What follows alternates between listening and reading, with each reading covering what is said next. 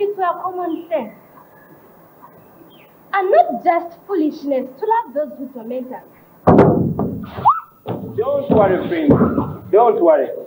It is only me riding the wings of a revolution and drenched in love for you, lady.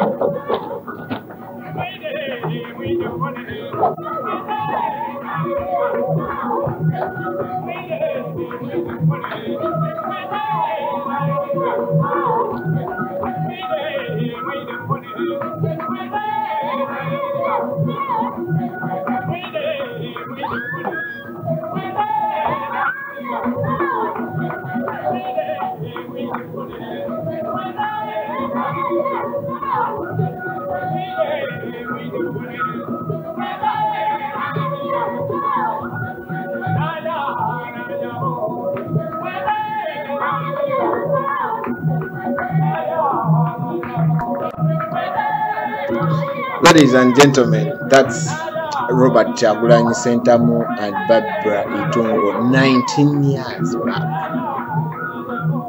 19 years back, that is Robert Kyagulanyi Ssentamu and Barbara Itungo.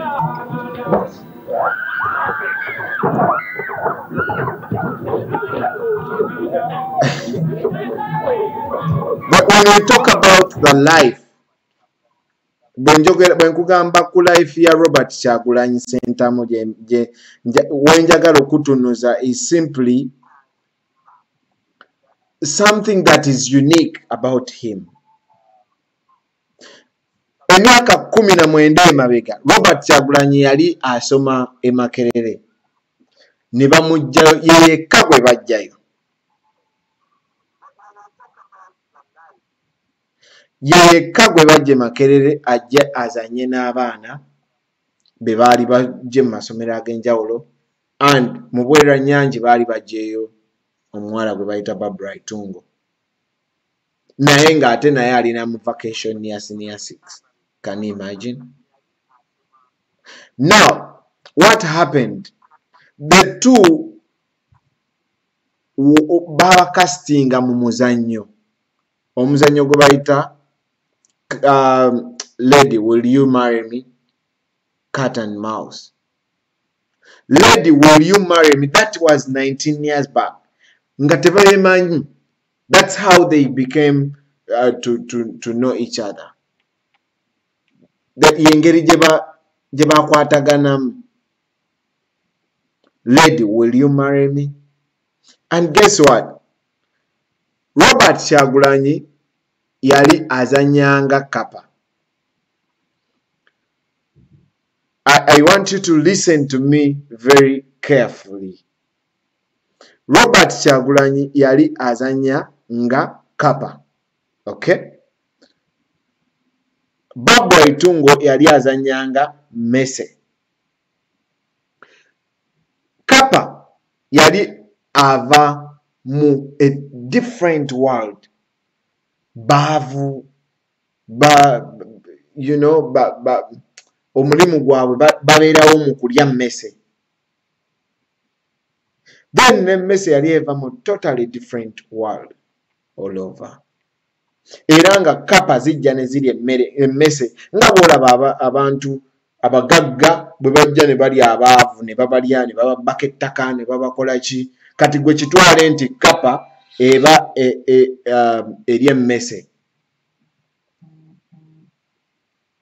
That is what happened, and that is how they met.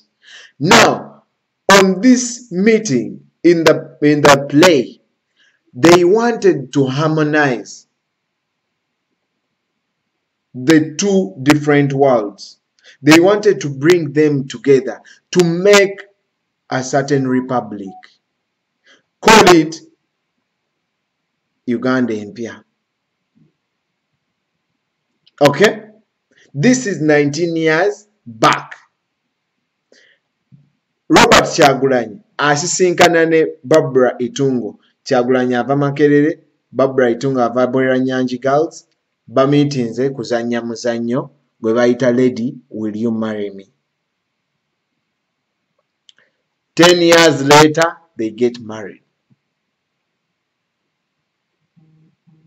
10 years later, after that play, they get married. Now, mu muzannyo ogwo olw'okuba nti baali baleeta different baali bagezaako okuleeta amawanga ag'enjawulo gakwatagane, baddira ne bagamba nti bwe banaawasaŋŋana, because they thought nti engeri enyangu ey'okuleeta abantu okukwatagana is through marriage. Kyokka mbagamba nti buli lwe bagezaako okutuleetera ebintu bya tribalism and all that, within this generation ebyo byaggwaako. Kye nali ngamba muganda wange Basajja Mivule nti ebyo byaggwaako. We are totally a different generation. Generation yaffe ebadde eze together through the marriage. Love. It is love that brought us the Banyoro, the Bachiga, the Banyankole, the Baganda, the Basoga. We were all brought by love. Ntikati wasa omukyala wo nga Mukiga, omukyala wo nga Munyankole, omukyala wo nga Mucholinga, because of love. That was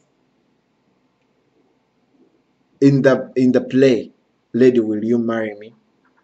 Love gye balina okukozesa okukwataganya enjuyi zino zombi, ez'abonaabona n'ababonyaabonya. And guess what? They had to get one person agenda okulemberamu the union of Emmese ne Kapa. And that was to be the president. Mu muzannyo ogwo gwe nkugamba ogwaliwo emyaka 19 emabega. President eyaleeta the union, because you just imagine okuyuniting Emmese ne Kapa ng'emu ye prayer ginne waayo, emu ye mmere ya ginne waayo. Okay? Kati gwe kiimagininge nti nno Emmese oba Kapa bakwataganye balikaawo batudde mu meeting. Such a marriage would be an Kizibu, right? Now, that is what the writer of this story wanted to depict. Omwandiisi w'omuzannyo ogwo yali ayagala ensi okugatta ensi, the high end and the lower end. Abagagga ennyo n'abaava ennyo, abakadde n'abavubuka. There must be a union. These are days of innovation and self-motivation. And the Union Jack in this matter was the president eyali agenda okutuuzibwa nga bamaze okwegatta. Okwegatta kwabwe, it was through love. Nga bw'ogamba nti Kyagulanyi Omuganda n'awasa Babraitungo Omunyankole. Because oyinza okuba nga wasanga nga Robert Kyagulanyi yekennyini akugamba bwe yali agenda okuwasa omukyala we bamubuuza Muganda nedda Katuliki nedda because that yali endowooza then. Kyova olaba nti bakadde baffe bangi bagezaako okugitusaamu, but it is no longer possible because love brought us together. Abaganda ne bawasa Abanyankole, Abakiga ne bawasa Abachumbi, Abasoga ne bawasa Abasanga. You know, the beauty with our culture, the beauty with our tribes was branded and binded together. Now, this life of this boy, Robert Kyagulanyi, the one that you see there dancing, 19 years back, he was dancing to the wife 10 years later. Omuzannyo gwo lwe gwaliwo, omuzannyo gwo gw'olabaawo gwaliwo emyaka 10 nga Robert Kyagulanyi ne mukyala we tebannamiitinga, oluvannyuma ne bamiitinga. Now, bwe bamiitinga, of course, emmese bwegenda negamba njagala fumbirwa Kapa, bazadde b'emmese bagamba oli mulalu. Ne Kapa bwe yagenda n'agamba bazadde be njagala kuwasa mmese, bazadde ba Kapa bamugamba oli mulalu. Naye because there was love bamiitinga, and when they met, ekyavaamu bakiyita the love between them yeyavaamu obukulembeze. Bwatyo Mr. Cat eyali Robert Kyagulanyi ebiseera ebyo yazanyanga Mr. Cat n'afuuka president owa union eyo. Mouse kati nga ye Babi Itungo n'afuuka first lady owa union eyo. Isn't God so great?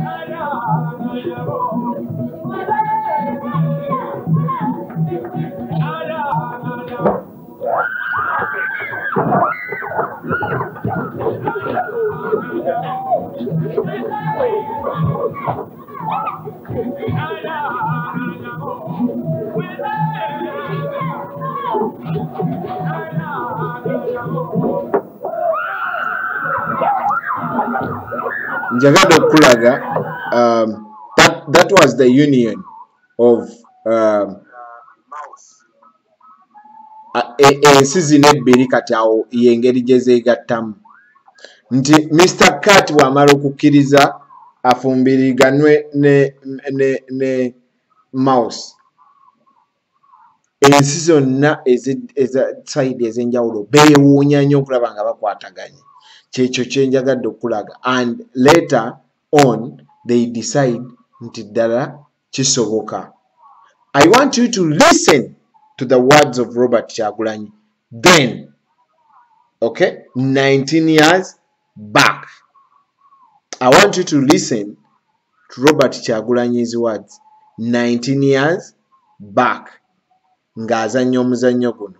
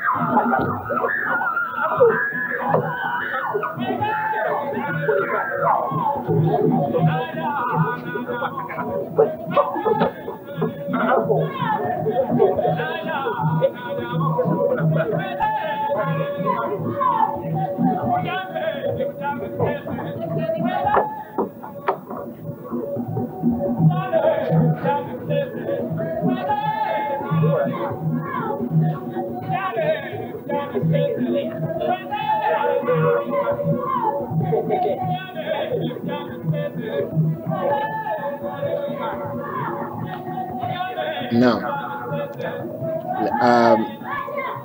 if you saw Kapa zizze okulya emmese n'ayimirirawo n'agamba sumama, it is time okugatta ensi yaffe kati. I want you to relate the 19 years back to the 19 years later. Nti omuzannyo guno Robert Kyagulanyi yayimirirawo nga unifying factor okugatta ensi eyali etaaguse olw'abantu okulyaŋŋana ng'emmese erya ginne waayo Kapa, rather Kapa ng'erya ginne waayo mmese. Kyagulanyi n'ayimirira wakati n'agaana emmese, n'agaana Kapa okuddamu okulya emmese. That is what you see in there. Agezaako bagamba musirike sumama. Now he has to give a speech, and I want you to listen to that speech carefully. And mind you, it is a speech 19 years back.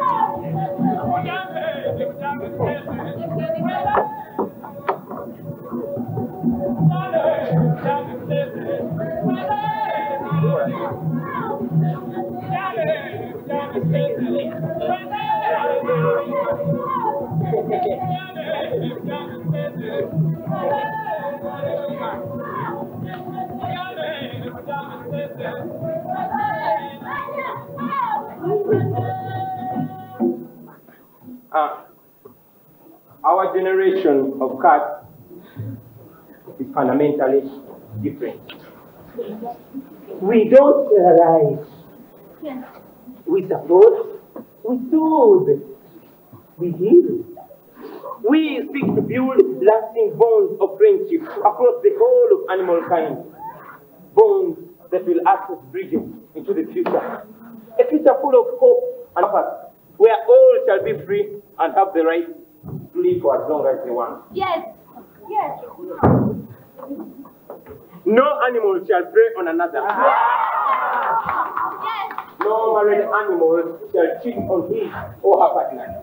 Yes. And our children shall listen to adults. Yes. We all have a common fate.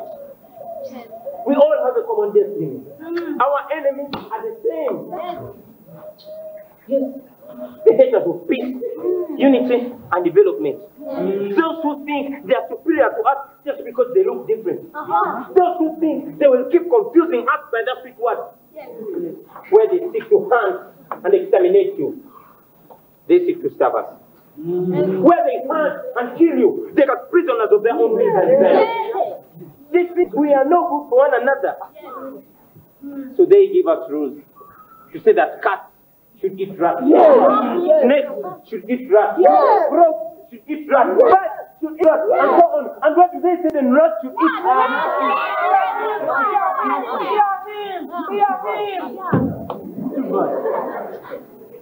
Nothing. Nothing. Not even a dry piece of grain. But think about it, my friend. Why should we all be like this? Why do we keep preying on one another? Why? Listen to me. It is all part of our enemy's plan. It is all in their making. They want to keep confusing us so that we remain under their dominion. They want us to remain their servants, forever to remain under their power. But we shall not let them. We want to be free.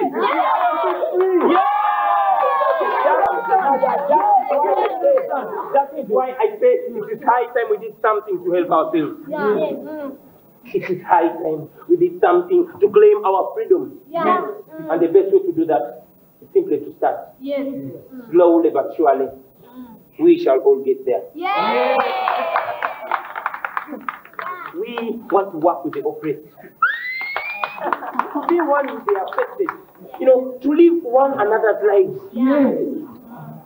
So, brother, when I marry a sister we become one. Cats and mice become relatives just by that simple magic. And by that, we will break the enmity that has been for ages between us forever. When you marry my sister, there shall be no cause for us to hunt each other down. We shall one.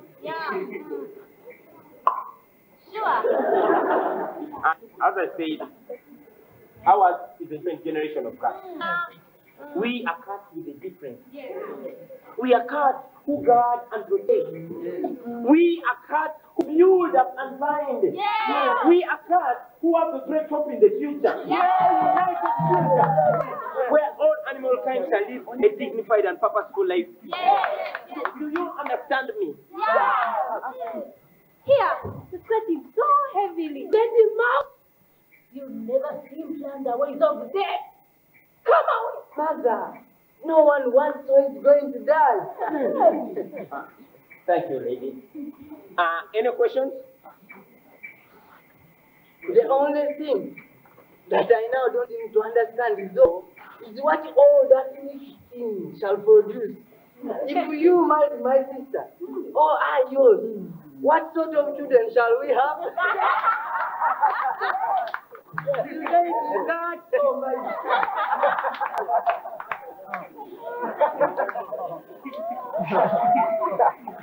That is a new product that we see. A new kind of generation. Beyond all these tribalities and hatred of the present one. Unique, distinct, and yet similar. This one complex, coming from identifiable ancestry. My advice, brother, would be for us not to religions that was not free. Start by example. Any other questions? Yeah. Yes, my dear. Mine is simple. Now, if cats stop eating mice and all these animals stop eating each other, what will they eat?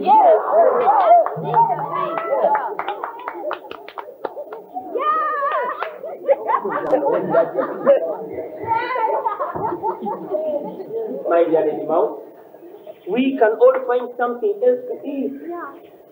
For example, cats can eat cake. They can eat bread. They can eat potatoes or simply drink milk. Birds can eat fish, and I'm sure even lions can be convinced to find something else to eat. I tell you, when all these values take place, the mice family shall be the happiest family ever. Because cats won't eat mice anymore. Frogs or bats won't eat mice anymore. Snakes won't eat mice anymore. That's what I'm saying. There will be a specific law against all this. But they can wear as well, and by the time you find out, it will be too late. Nothing will be done. Something will be done, brother. Something has to be done. The law shall be strong, and no one shall be above it. The average party cannot seek redress from the law. We should all be ruled by the law and not by instinct. Besides, what we seek to establish is real sound unity among us. The lands of the mighty are uniting to become even mightier. They know their own and they seek to protect them. But for us, weak and vulnerable as we are, we prefer to live separate lives. Each one of us seeking his own selfish ends. We prefer to remain divided, to remain fighting and exterminating one another. What do we think we are doing? Who do we think we are? Don't we all want to live a happy life like theirs? Don't we all want to be like them, living a happy, healthy life? Who will defend us if we don't defend ourselves? No one. We all have a common trait, and we must unite to remain in existence. Our enemies are many, Uncle. They are strong. We all know them, and we must unite to fight them.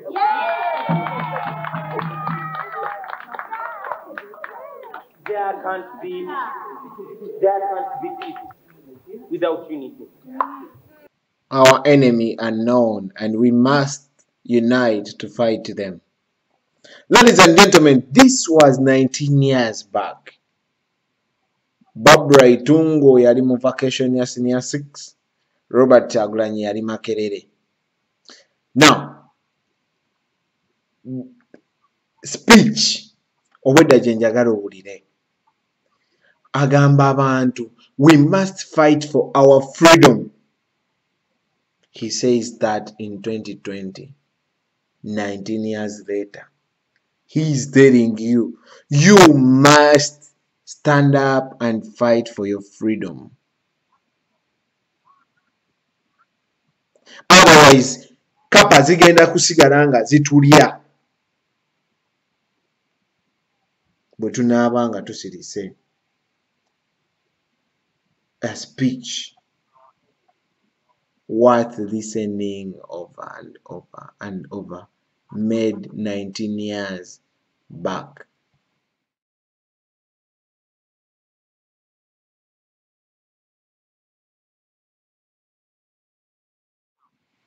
"19 years back, Kyagulanyi we yakolera speech eyo. There can't be progress without peace. And there can never be life without love, trust, and mutual cooperation. But the key word to all that is unity. We must speak unity. We must sow and grow it. We must act to defend it. And we must live by its rules.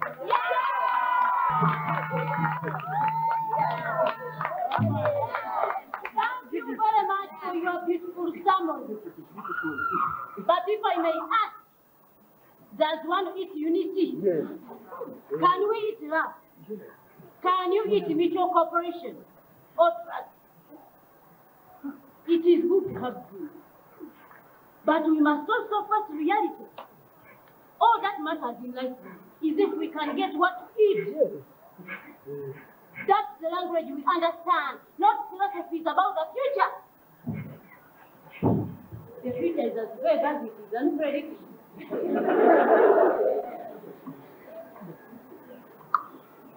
the more they need, then to work for it. Yeah. The more they need for us to see how we can get together and help ourselves. Yeah. Yes. Thank God we already have a clear vision of it all. Yeah.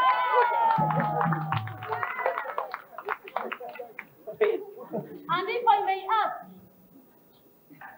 who are the we in that glorious vision of yours? That is her, him, you, me, and all those who work for peace and development. Yeah!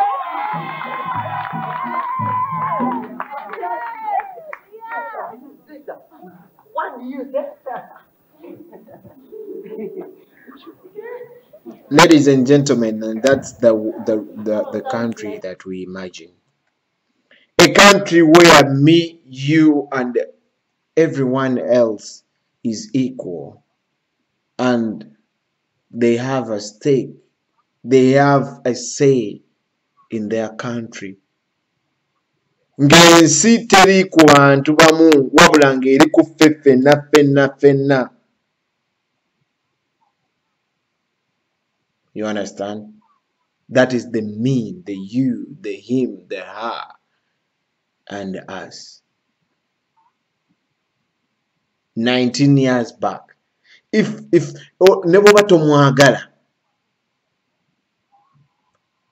if you can't really learn anything from here, then it's so absurd.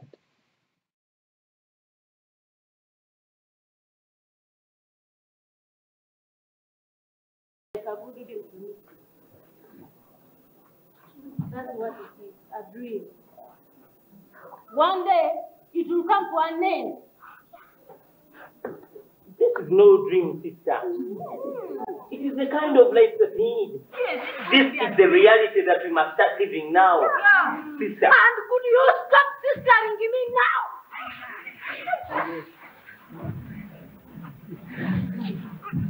Mr. Kat, this is my mother. She's my mother. Oh.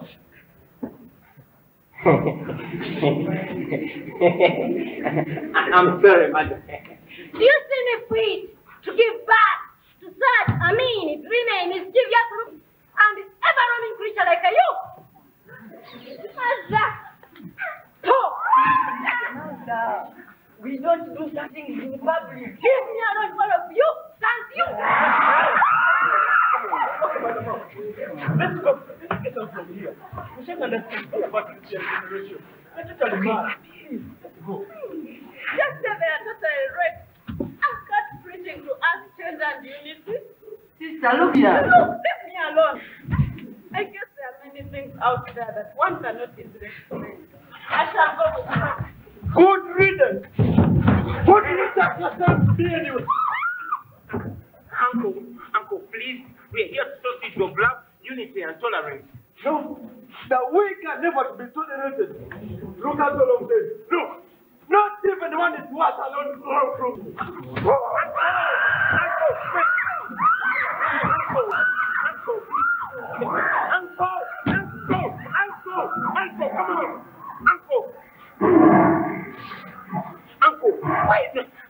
Uncle, okay. I leave you to your great ideas and pitiful followers. Come, son, let's go.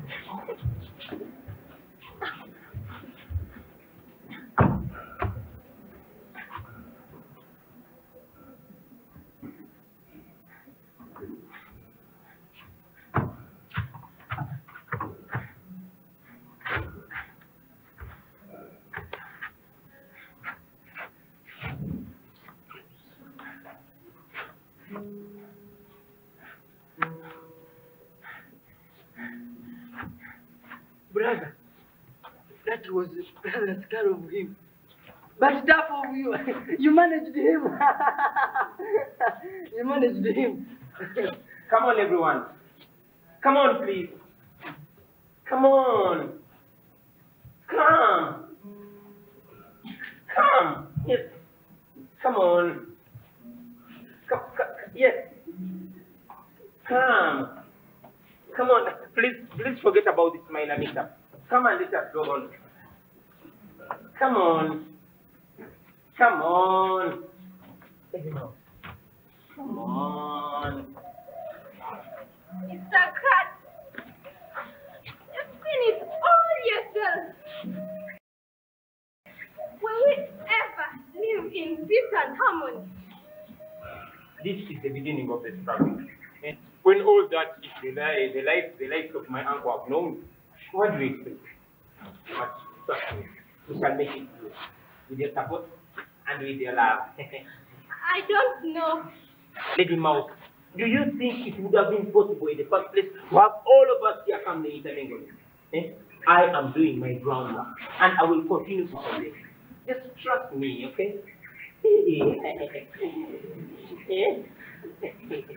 The sun is not out here. Let's get into the shed. In that case, we would better go home now. Come on, all of you. Let's go.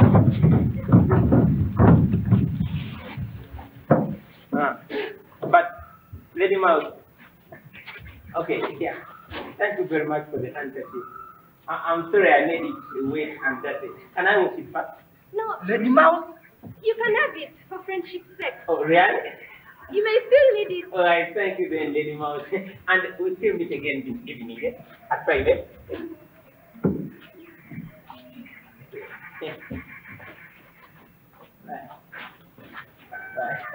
Brother, it was a pleasure meeting you. The pleasure was indeed mine. Bye.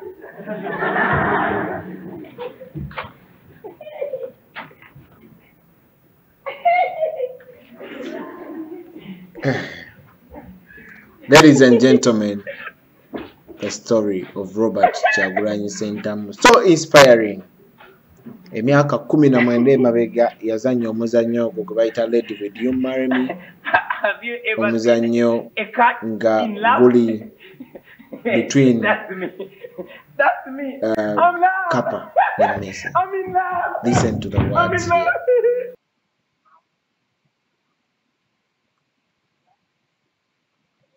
here. And we'll still meet again this evening, yes? At Baibe.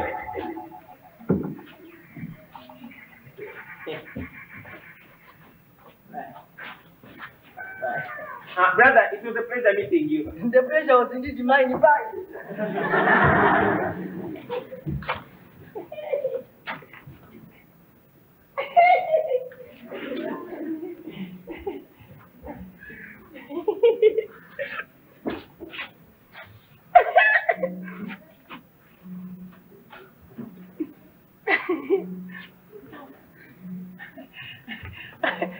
Have you ever seen a cat in love? That's me. That's me. I'm in love.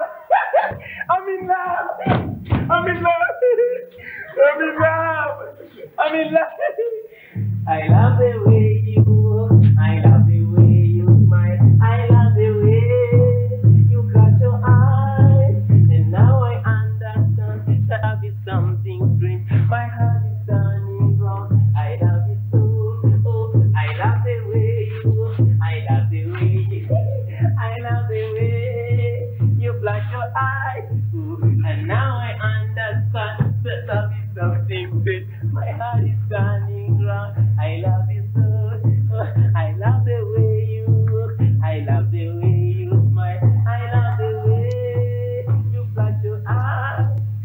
Ladies and gentlemen, kyensinze okwagala obulabe yebadde speech Robert Kyagulanyi Ssentamu gye yakola mu myaka 19 emabega mu muzannyo ogwo.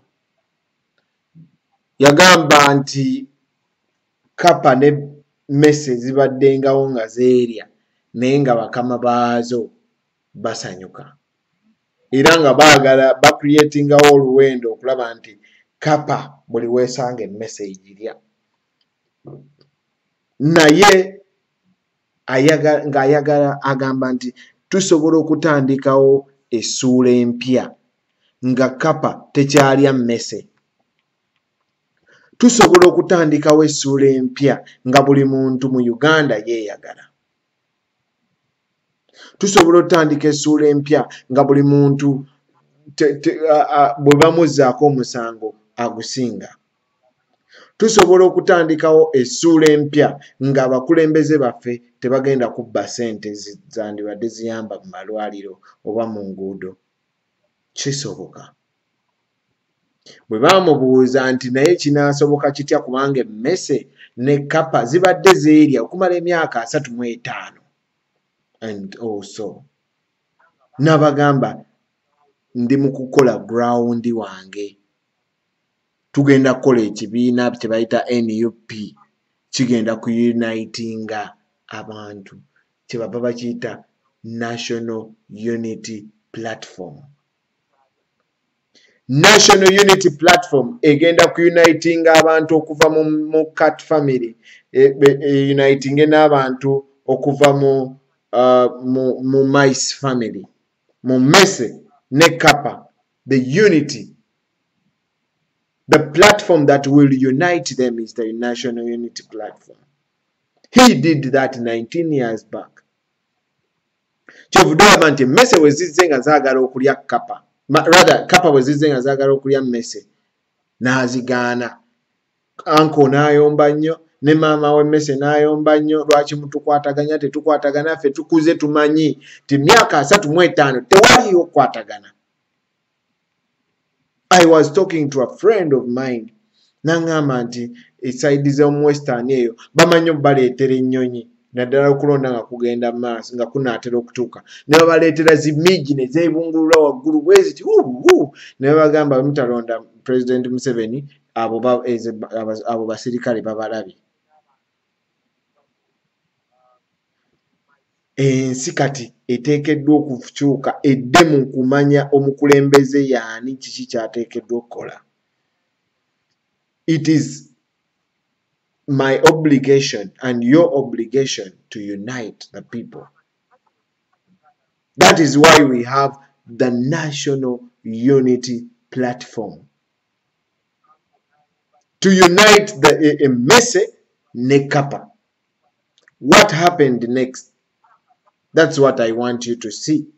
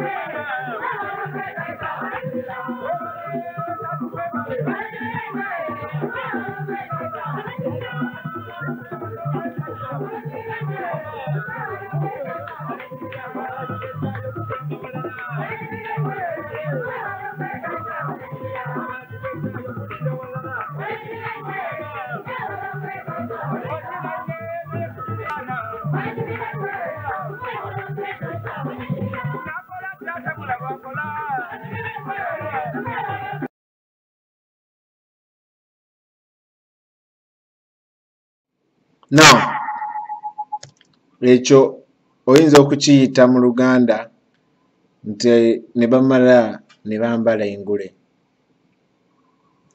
We are actually simply taking on a script that was written 19 years back. Ladies and gentlemen, tuli mu kuzanya script eyawandiikibwa emyaka 19 emabega. And that is the story of cat and mouse. Story ya cat and mouse bwetyo bwe yali banyawo ne bassebo. Yafundikira nga Mr. Cat afuuse president, nga mouse afuuse first lady mu nsi empya. Mu current Uganda tukiyita nti nga bambadde engule. Ekintu ekyo kyolabye banyawo ne bassebo si kyakusaaga, my dear. This is something that happened 19 years back. Robert Kyagulanyi najja n'asalawo n'agamba naye kyogamba ensi eno tesobola kubeera kimu, tetusobola eggwanga lyaffe nga litaaguddwa nnyo. N'agamba kapa ng'erya nnyo emmese, omugagga nga alya nnyo omwavu, nga bbye nnyo ettaka lye, omugagga nga buli kimu omugagga yakiyina, omwavu ayongera kwavuwala. Current situation, Robert Kyagulanyi abalirwa mu baavu oba mu bagagga? Bw'oba omuratingira mu baavu oba mu bagagga? Ali mu mmese ze bali oba mu kkapa erya? Yandibadde mu kkapa erya nga bwe yali mu muzannyo. Naye bwe yatuula n'agamba naye lwaki kkapa zino zisigala ziri emmese zaakola ki? Lwaki tetusobola kubeera mu nsi eno ng'eri united? N'agamba kyogamba tetusobola kufuna harmony ne tuyunitinga. N'agamba kiki ekiyunitingisa abantu? Nti love.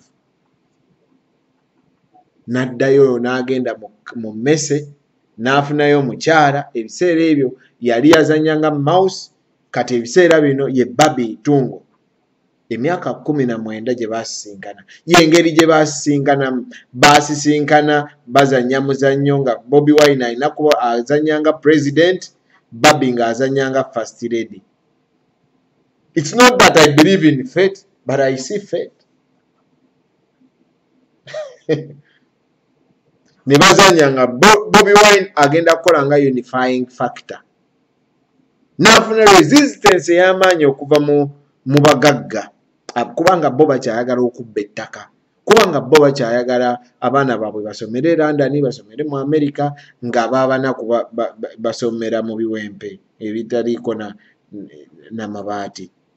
Kubanga bo bakyayagala okuvuga emmotoka ez'ebbeeyi ezitawulira binnya.